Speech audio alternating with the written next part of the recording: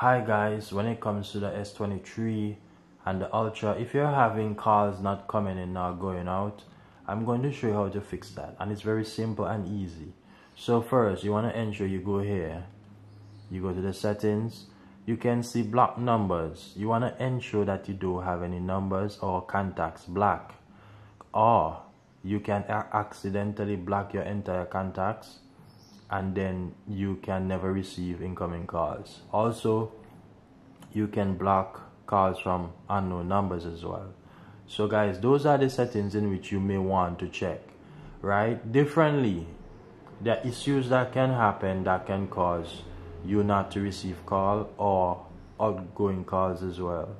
So what you want to do, you want to head over to settings, you want to go to apps, right? So you go to apps here, you want to look for the dialer. It should be inside here as phone. It's right here. You want to click on it, and if this ends up having any type of error, you want to clear the app.